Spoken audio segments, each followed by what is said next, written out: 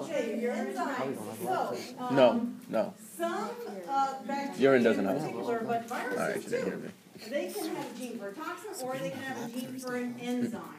And some enzymes that bacteria have, when you switch to our rhythm, it's going to work. One that you should know about is hemolysins. There's a nice picture somewhere in your textbook of a petri plate with blood agar. So I'll make some nice red blood agar if I can. What the hell's enzymes? What did she say? Come on, blood. She's talking about it now. Trying to make some blood agar here. The enzymes. Okay, and then I'm going to inoculate it, but to inoculate my plate, I'm just going to do some stabs. Like normally we spread our bacteria with the loop, but sometimes, like with your NO2, you have the little needle. You can actually do a stab. So you get your bacteria on a needle and you just stab the agar with it. So that's what we're going to do. So we're going to stab the agar and we're going to put one kind of streptococcus here, and we're going to put another kind of streptococcus here. And we're going to incubate it, and after a while we're going to come back and we're going to see that this colony has like a greenish ring around it. You know how when you get a bruise, you know it's because your blood vessel broke and blood leaked out, but it's not red anymore. It's like kind of bluish, greenish. So same thing here. If you get a green ring in your blood agar, that's because the bacteria in that colony have partially hemolyzed the red blood cells.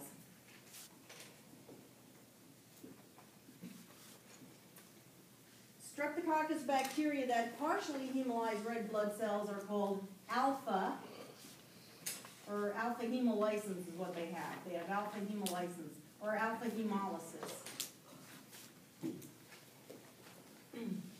This kind of streptococcus causes things like tooth abscesses. So streptococcus bacteria are the ones that are known for having hemolysins.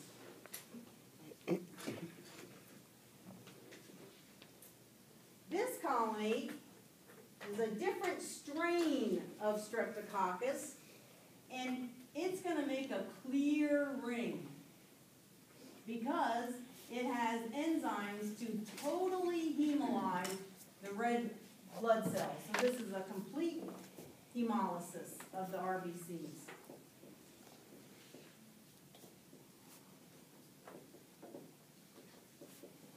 And this would be called beta hemolytic streptococcus.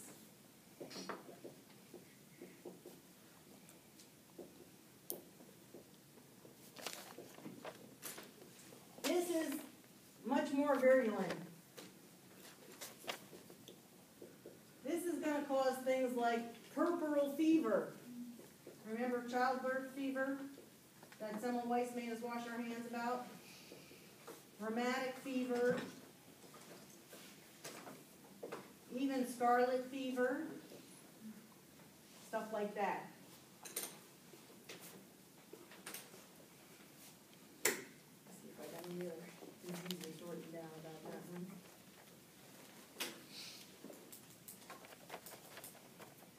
Anybody know what Bright's disease is? Bright's disease? Would be another one. That's beta hemolytic. You remember a long time ago I mentioned Lansfield groups? Yes. Rebecca Lansfield was the one that came up with the eggnog recipe.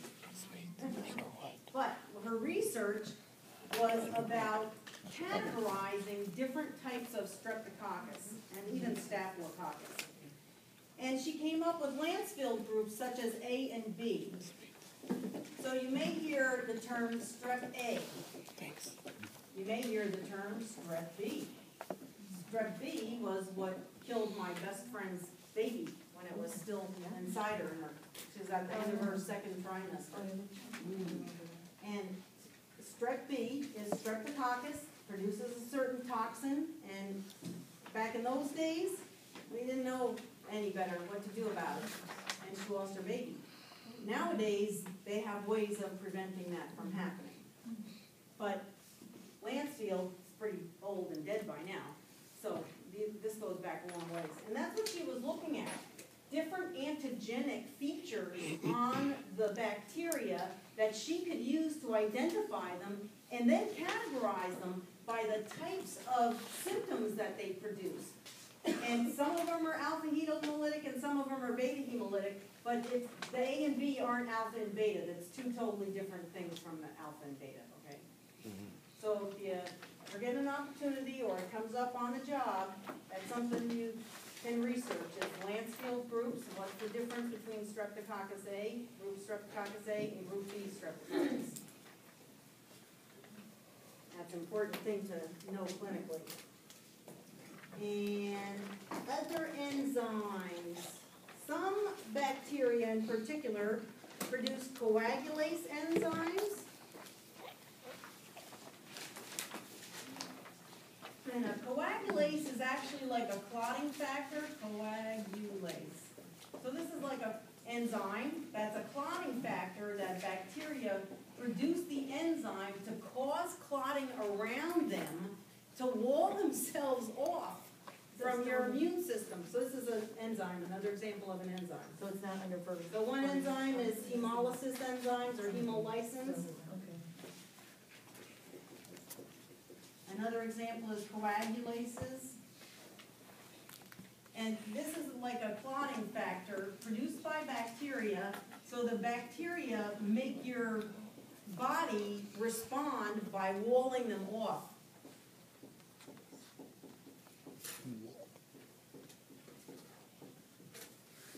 And that's to protect themselves against your immune system and your phagocytes.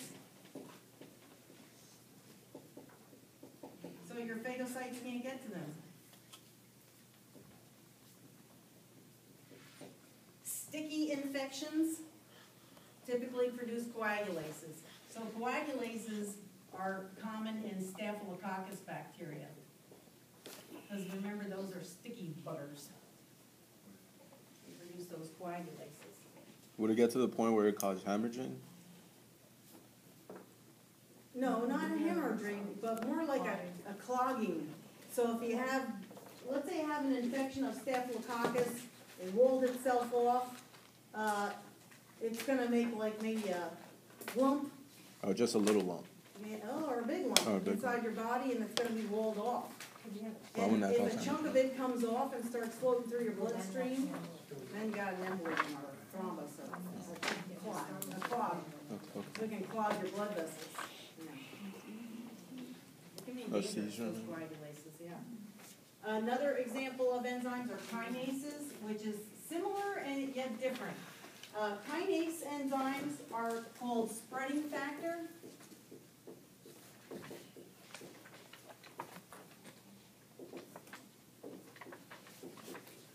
Anybody ever have a carbuncle?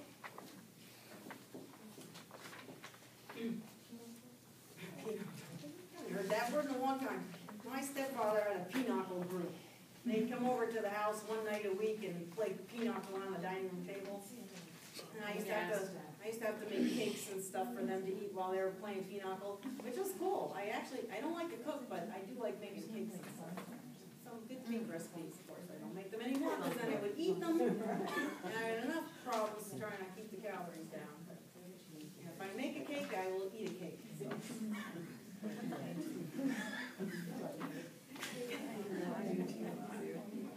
Especially the icing part. That's my favorite part. I want the flour. My secretary Kathy told me about, they had a party for somebody who was retiring or whatever, I don't know. And so they ordered this cake, I think it was from Sam's, and it had like this green icing, the decoration was green, like really dark green. And people called her up like 2 days later and said their poop. Oh my God. Awkward. Awkward.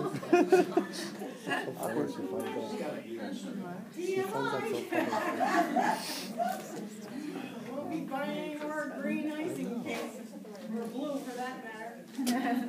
So here's another disgusting story. Who was it said, don't tell my sister? Who was that? Oh, yeah. She said, here's one. Don't tell my ex-roommate, my former roommate. My roommate was Jill Chester. Jill Susan Chester. Google her tomorrow. She was my roommate for 2 years in college. She had a carbuncle. Like right here, you know where you shave your leg with those leg hairs that are kind of pubic-ish? It's almost like those wiry hairs.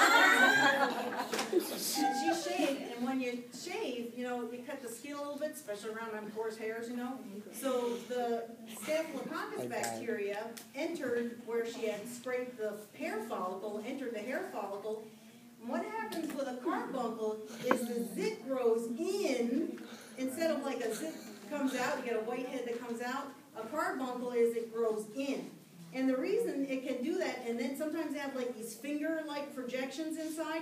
So you have your initial infection, so like here's your skin, here's the coarse hair, and here's the hair follicle got irritated, so the bacteria entered. So you get like a zit here, but then because of kinases, it actually breaks down the fibrin, and so it can travel out, so you get like roots in that sucker. That's a carbuncle. It's an innie zit rather than an outie zit. Yeah, and she had to have that sucker lanced. And then, yeah, they have to like try to cut around and get all the pus out. And, yeah, shit, right there. Oh, that's sexy. But he made a study in sex. He could have just She told also you. had, Some people don't do it. I did. she was always disturbed by, she had a little bit of dark hair that grew like right here on the top of her crack. She had a little patch of dark hair. Kind of reminds me, remember the tail in that Shallow Hal movie? Yeah. Well, she had a little tuft of fur back there. She was really There you go. Anyway, so that's a carbuncle. So kinases are spreading factor, and that allows the zit to spread like underneath your skin into like different roots, and not just stay in one lump, but it'll spread different. And then there's another kind of spreading factor. You'll have to look up in your book. Hyaluronidase is another type of a spreading factor. Maybe like a 6 every day, dude. It's ridiculous. This is another type of a spreading factor. Now, I find this one interesting because hyaluronic acid is one of the ingredients they put in these face creams nowadays that draws water into your cells and plumps up your skin. So I'm like, what's the connection here? Hyaluronidase and hyaluronic acid, I don't know. Another spreading factor. Anyway, so those are in your textbook. Now you know too much information about Jill. I lost contact with her. I don't know what happened. All right, I think that's good. It's probably the most notes I've taken off. Yeah. She could contact me if she wanted to. God knows everybody else did.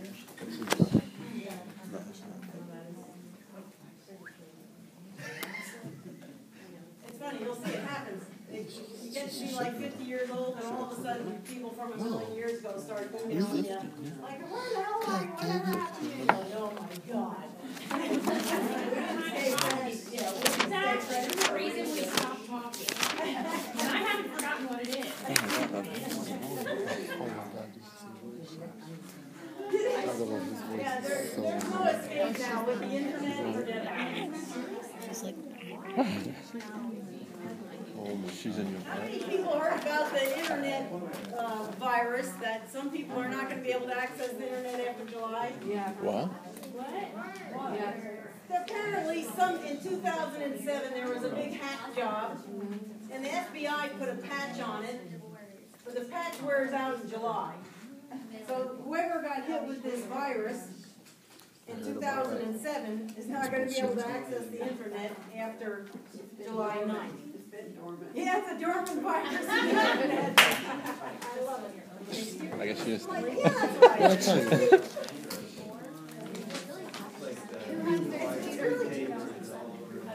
Yeah, it's just so weird. That's like, I thought the FBI wanted like every 5 years. Must be a Mac, yeah, right. Mac users buy new Macs every year. What do you guys do with the Macs? Because every single year this kid buys a new Mac. every single week. Air Mac, regular Mac. Yeah. No, he's a grown man. He's a grown man. Oh yeah, that's true. Big Mac. He has all the Macs.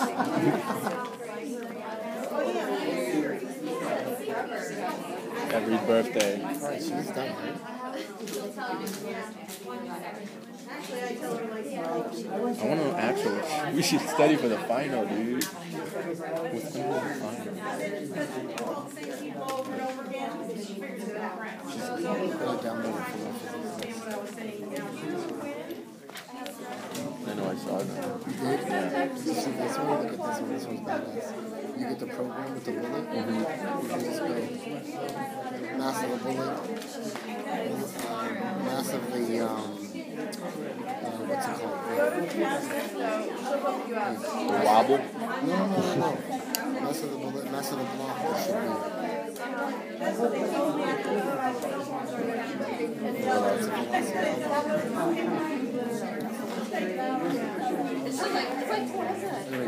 This one. Mass of the bullet, velocity of the bullet. Done. What was that? 14? 14. This would be the jewels like the actual. Oh, really? Yeah. 14. Jewels. That it gives up? Yeah. Oh, wow. You don't have to, worry about anything.